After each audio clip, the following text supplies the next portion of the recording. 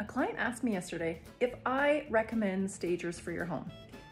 I can if you want me to, but because my background is in training IKEA interior design coworkers for many years, what I like to do is actually walk through your house, take tons of photos, and then I mark them up to let you know how you should change things in your house.